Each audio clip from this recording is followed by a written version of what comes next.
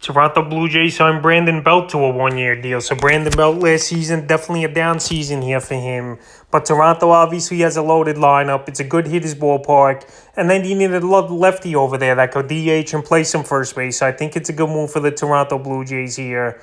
Like I said, they need that hitter. And Brandon Belt, we've seen it in his career where he could hit 20, 25 home runs. And we know San Francisco last season had a down year.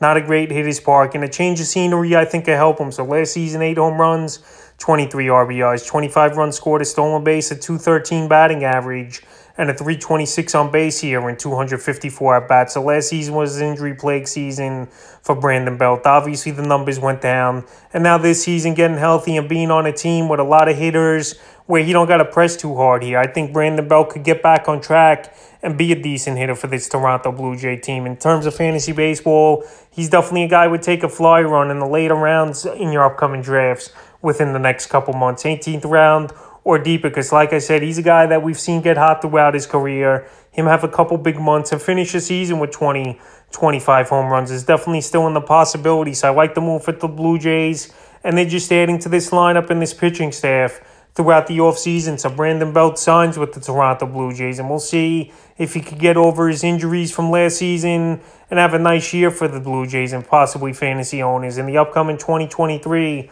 season.